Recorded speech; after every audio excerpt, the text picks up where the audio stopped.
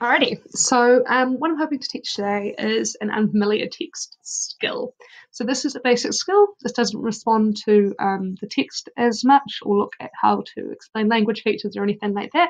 It's just about chunking a text. So it's about dividing a text in a way that makes your responses better, ensures that you address the text as a whole, and also enables you to understand the text a little bit better, or at least break it down into something that's a little bit more manageable, particularly if unfamiliar text can seem kind of overwhelming to you.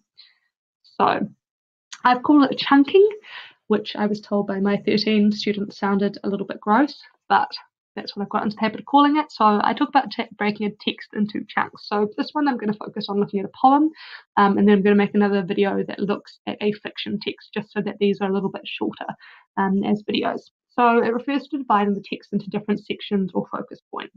It's a way of structuring your response. It's a way of breaking down the text as I spoke of. We have a habit with unfamiliar text of diving straight in, finding the language feature, and then trying to build the response from there.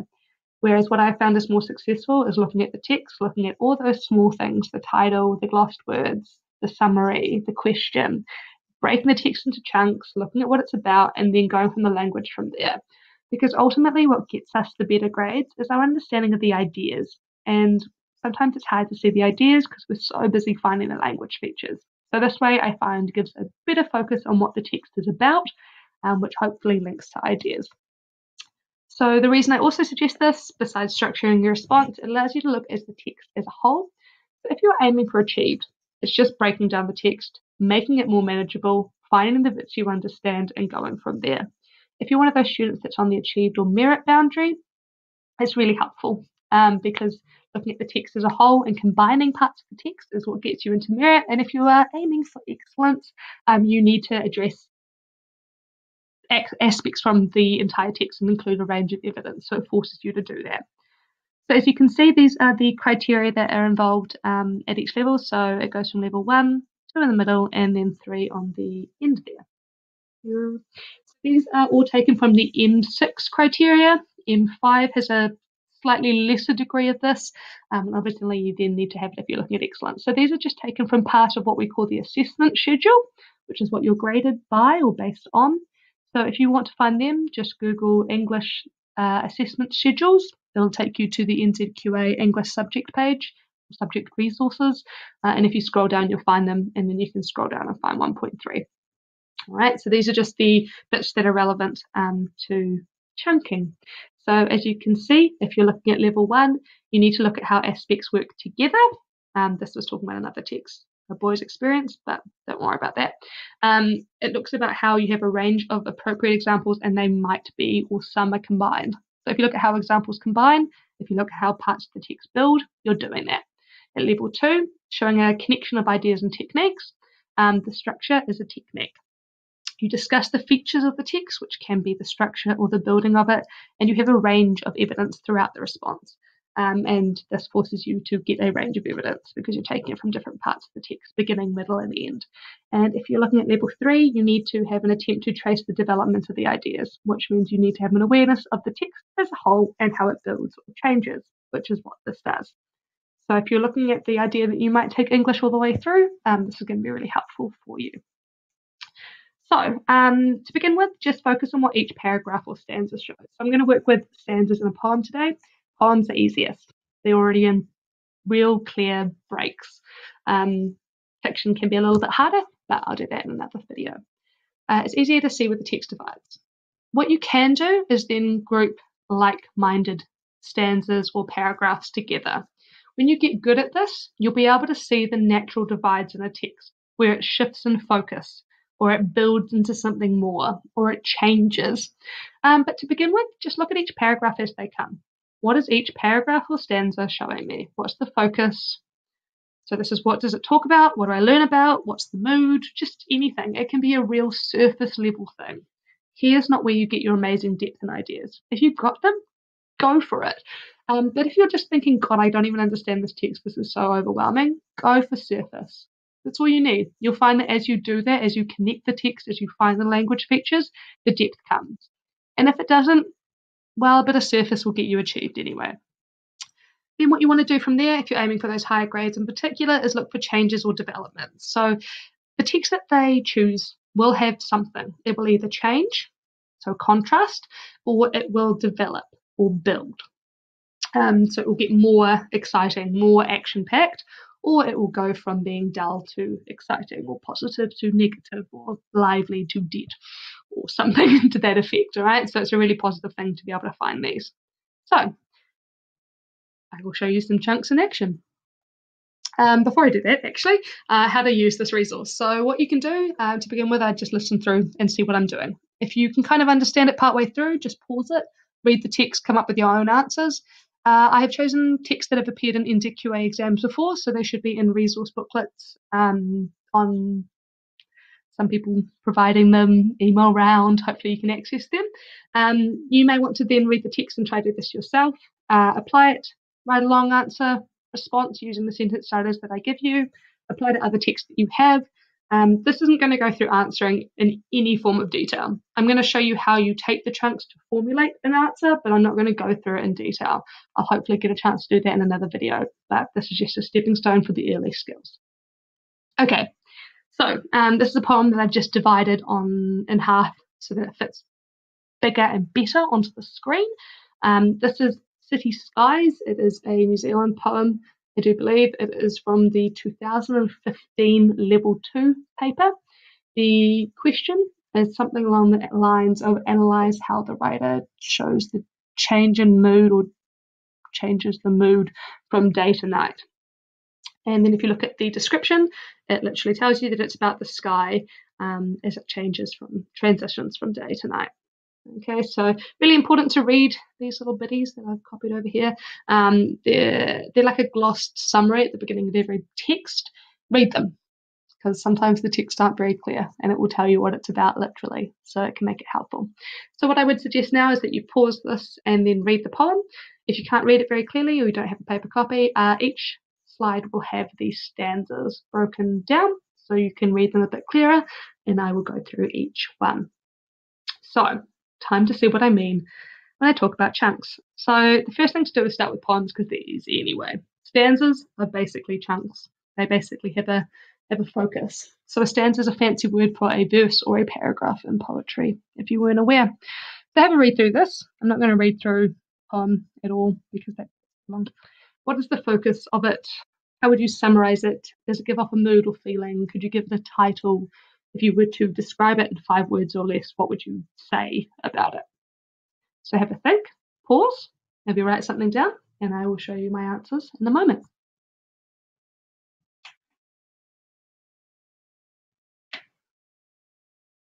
Okay, so this is my very surface level, basic kind of thing that I've gone through.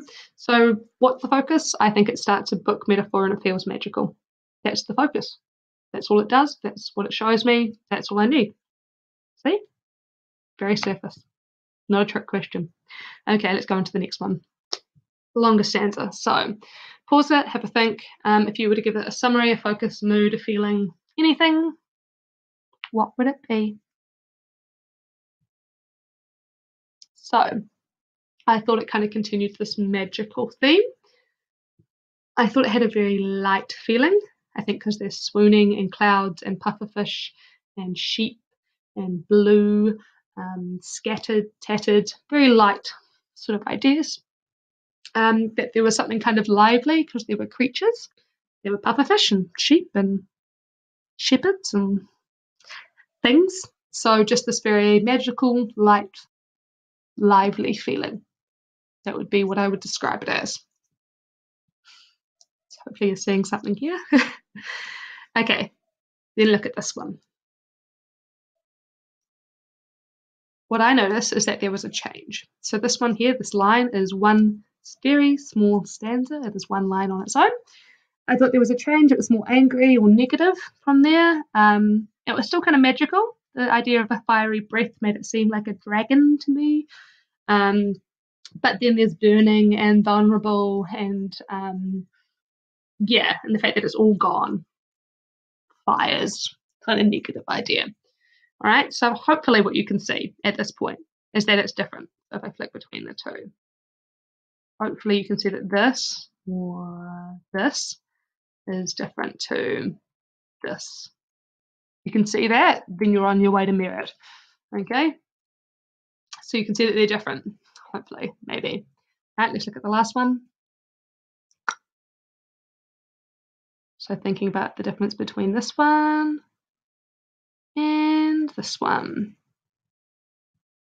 Okay, so I thought that there was a change once again, that there was a slightly darker mood, and I think that comes from references to skeletons and graveyards and tired land, which has a kind of negative connotation.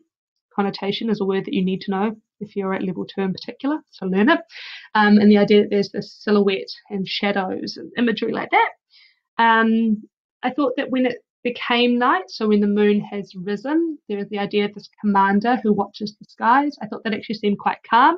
So I thought it was the change that seemed kind of unruly as opposed to the actual night sky. So maybe the sun falling and seeing the horizon and seeing the sun go down and everything like that has that impact. The sunset is unruling and fiery and passionate, but then the night's actually quite calm, whereas the day was quite lively, but in a positive and light atmosphere. Okay, so hopefully in a moment you will start to piece the method to the madness a little bit more. There is some, I promise. Okay, so we've thought about that. Have a think about the poem, maybe go back and read it one more time, go back a little bit and find where it was and pause and have a look.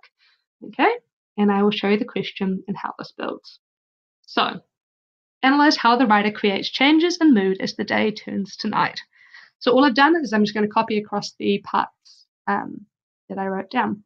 So it starts feeling magical on a book, metaphor. It goes magical, it feels light. It changes, it seems a bit more sinister. It changes, it seems a bit darker, but then it kind of seems calm and it's still magical. So if I was to look at a very literal sense, by going through and breaking that text down, I've been able to see how the mood changes. If I read that whole poem from scratch, it would probably be harder to look at it as a text as a whole and see that change as much. But by breaking it down, I've made it more accessible. And now you're wondering, how does that work in an answer?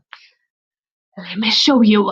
So these are just the starters of a point. So if you look at the bits in yellow, initially, later, ultimately. So you might be used to writing acronyms, and I have nothing wrong with acronyms like Pilates and Texas and anything like that you find helpful to help you write answers. This enables you to do the same kind of thing. It's just a little bit more straightforward, I think. If you can remember to put a quote and language feature, then this is just as helpful. So I've got the keywords in there, and this helps me look through. Initially, the writer creates a magical and light feeling of day. So I've got to start with what it's like in the mood of the day. I would just take quotes from my first or second stanza, probably my second stanza, because it had lots of ideas in it, and I'd go from there. So that magical theme, light feeling, creatures of the sky. Perfect. Oops. Right. Later, this develops as the sun goes down, and we can note a more negative and sinister mood. That's when I take something from my third or the beginning of my fourth stanza. I've broken it into chunks. I understand where the change happens, so I'll just take an example from the ones I need. If I looked at that first stanza, and there was that book metaphor, and I noticed it, but didn't quite get what the effect was, there's no point writing about it. Right? I just ignored the first stanza. I didn't get it as much. I got the other ones more. I'm going to focus on what I know, because that makes sense. Right? So don't just go where the language features are. If you can get the language feature, but you can't get the effect, but you know that the second stanza makes sense for some reason, just go with that and find an adjective and you're better off. Right? Later this develops as the sun goes down, sinister mood. I've noticed the change. I talk about the change. I've written develops in this bit here, but I could probably just use the word change, which is in the question, which would be better.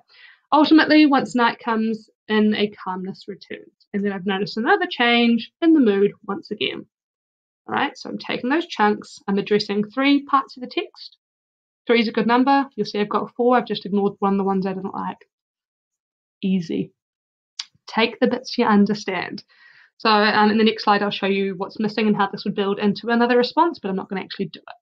So what this text needs, or what these starters need, they still need evidence. They still need some reference to language features, diction, structure, anything like that. Syntax, the way they're written, the way that is. Some of the lines have only one word in them, rhyme scheme, anything like that. and they need to explain what that evidence shows. So each one of these points here, initially, later, and ultimately, would still need a language feature, a quote, and some explanation. I've got those bits in yellow on the right here for a reason. So these are what are required to achieve. These bits you would still need to get into more like the merit or excellence. So refer to the author's purpose and consider the effect of the structuring and how this mood change and how this development is important.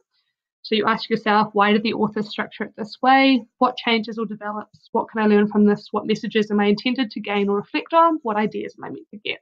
If you can't get them, here's what I would consider below. These are the sort of ideas that I gained, having read through it, having broken it down, having it made more accessible to myself. I was then able to think about how there was something quite magic about going from day to night, which is a real simple thing, but it seemed quite magical. The fact that it's also a city and it seems beautiful is kind of interesting as well. I would think about why the change in day is so hectic, but then it seems calm at night. I consider the beauty of nature or the beauty that surrounds us, especially if they are in the city, and how it seems kind of childlike. And I would think about that. Any of those aspects would be good to work on and build as an idea. Okay, so these would be ideas or thoughts or aspects that I could consider to get more into merit or excellence. So that's just one poem broken into chunks and hopefully gives you a very early indication of how you can use this as something that's helpful. So to summarize, you read through a text and you scan it. You look at each paragraph or stanza and think about what it shows. What do I learn? What do I gain? What's it about? The focus, the summary, the mood, the feeling, 5 words or less, title. What do I get? Okay, if you want, you can group them together. If you don't want to, you can't think of it, that's fine. You just think, how is there a focus? Then you think, how does that focus change? How is it different? Or how does it build? Does it have the same idea or the same focus, but shown in a slightly different, built up way? More action, more excitement, more magic. Then formulate your response by linking these focus sections to the question. So you use the keywords of the question along with initially, later, and ultimately. So I will hopefully go through how to build an answer a little bit more, but to begin with, there you go. How does it work? Break a text into chunks, and you never know, might just be amazing.